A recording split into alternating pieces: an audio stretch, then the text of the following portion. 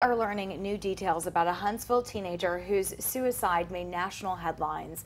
15-year-old Nigel Shelby took his own life last week. Many posts on social media say he was bullied because he was gay, but his family told us they want to set the record straight. WAAY 31's Sydney Martin spent the afternoon at First Baptist Church, where a celebration of hope is getting underway right now.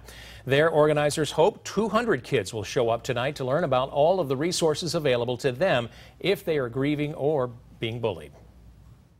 It made me cry because I heard that he had committed suicide. And so for me getting the facts on that information, it was just hard to hear as a parent. Janice Willis Wilmer says her son is a sophomore at Huntsville High School, and hearing about his classmate's suicide has been tough on their family. Today I spoke with Nigel Shelby's family members off camera. They told me he came out when he was 13 years old that he was gay. They told me they supported him in everything he did, and while bullying may have played a part in his death, it was not the main reason. I told my kids that we don't know what really was going on. Okay, this is just hearsay, and because we don't know the background as to what could be happening mentally, what was happening at any point in time, all we do know is that he's no longer here. Nigel's family told me he struggled with depression, but he was getting treatment even up until his death. Being bullied will always lead to some form of depression.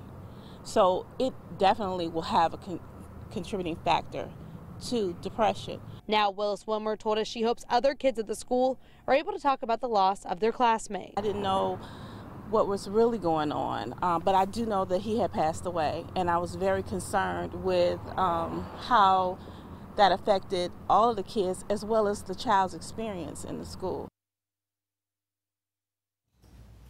This afternoon, Shelby's family told us they are preparing for his funeral, and they are too much in grief to talk. They did tell us that Nigel was selfless, he was outgoing, a loving kid who was full of life and wanted to be an entertainer.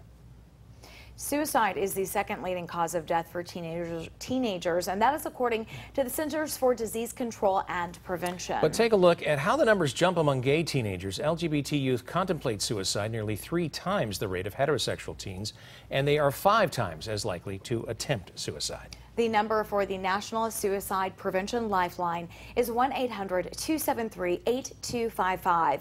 Trained crisis workers are available 24 hours a day through this crisis hotline. Help is offered in both English and Spanish.